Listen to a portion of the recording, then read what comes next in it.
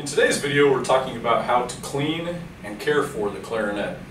Now, every time that you get done playing the clarinet, there's one thing that you always need to do, and that's swab your instrument.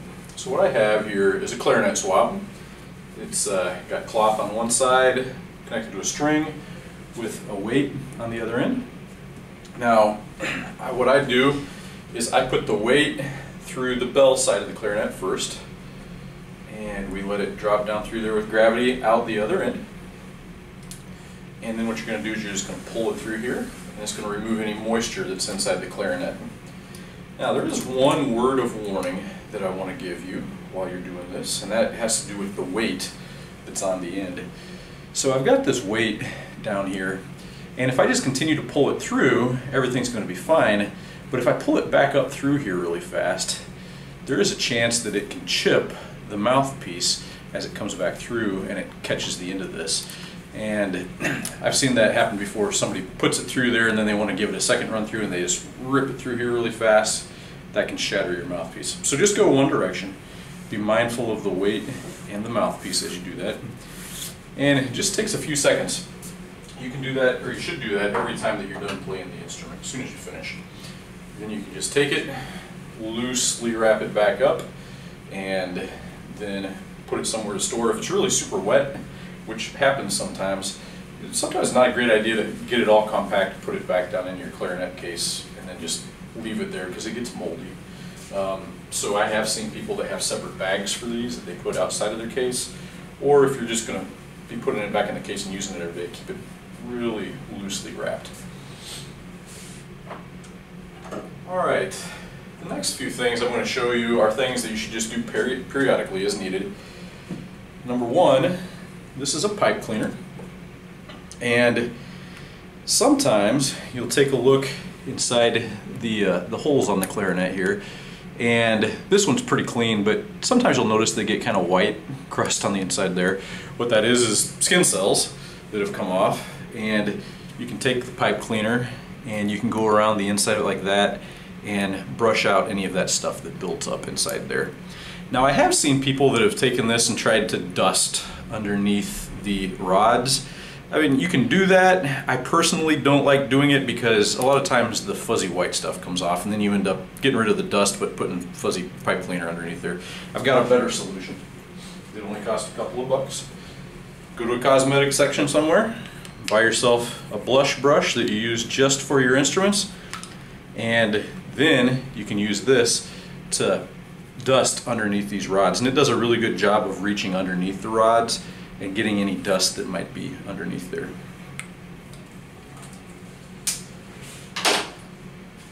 Next, I'm going to show you a polish cloth. Polish cloth is used for getting any of the fingerprints off of the instrument, and that'll keep your instrument shiny longer, keep the polish from wearing off. It'll also keep the fingerprints off of the silver parts, so that's one way to keep it shiny. This is cleaning paper. Sometimes on any woodwind instrument you get keys that stick a little bit, meaning you go to push one down and maybe it just kind of gets stuck, or it gives a little sound whenever you try to pull it back up because there might be something sticky on it.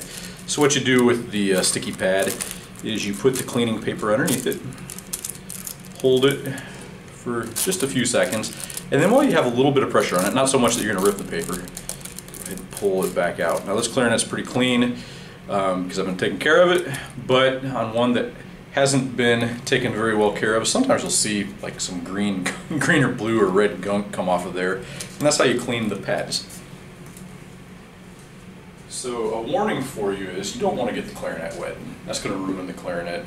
I had a student once, about 15 years ago, who decided to put the clarinet into the dishwasher to clean it, and she came to me the next day and she said, "Mr. Combs, every time I play, my clarinet blows soap bubbles and I don't know what to do." Well, what we did is we threw the clarinet away eventually.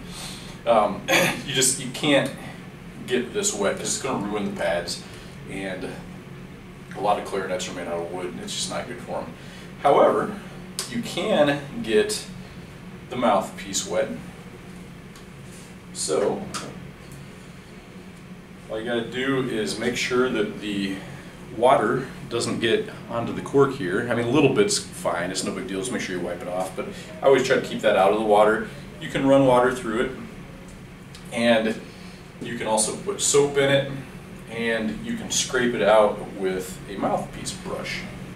This is a mouthpiece brush, and what you would do with this is run some water into the mouthpiece, and as it's wet, you're going to use the brush to get any of the stuff that may have built up inside the mouthpiece. You can also use it on the outside of the mouthpiece, and I usually use that with soap as well. Now the next two things that I'm going to show you, I would recommend having a teacher help you with. I wouldn't do it on your own right away. But if you're in middle school or junior high, you might want to wait until you're a bit older. But we're going to talk about applying bore oil and also using key oil. Now, key oil should be used at least once a year. And what key oil is for is lubricating all of the joints on the clarinet, all of these silver rods. You're going to find that there are places, like this spot right here between my fingers, where there's a joint, where you've got this tube connected to the post right there. And what I'm going to do is every spot that there is a joint like that, or a crack in any of these rods, like right there, I'm just going to take and put just a drop of key oil, and I'm going to let it soak in. After I let it soak in for a little bit, I'm going to do this with all of the keys, kind of work it in, let it soak up inside the rods there. And that's going to get oil on the insides of this to make the keys work a little smoother. Now that can get kind of messy after you do that to every single one of the joints on the clarinet. So after I let it set for a while, I take a paper towel and I try to get it nice and dry. And you might find for the next day or two that you get a little bit of oil on your hands after you do that.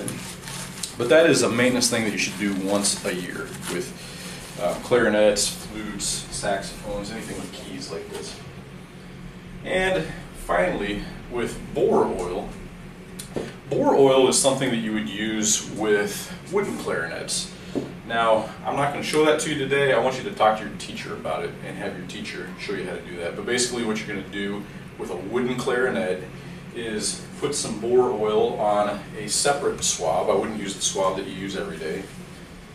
And you're going to put that oil on the swab, do this with it to kind of get it worked through the swab, maybe blot it with a paper towel to get any excess off of there. You're going to run it back through the clarinet again a couple of times. It's going to get bore oil on the inside of it.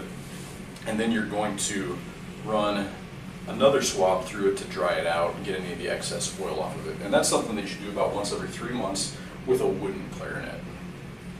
One final warning about clarinets. You always want to make sure that you're storing this inside.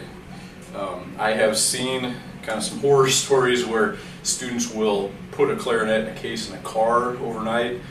Where I live, it gets really, really cold sometimes in the winter, down below freezing. And especially with wooden clarinets, when they get too cold, they expand, they swell, and sometimes you'll just feel them or hear them just pop. And when that happens, they're pretty well junk. And that just happens from freezing. So with any instrument, especially the clarinet, you want to keep it out of extreme temperature. Never store it in a car overnight. Never leave it in a closed car when it's really hot outside either, because that can melt the glue that's on the pads. So always make sure you're keeping it at room temperature wherever you store it.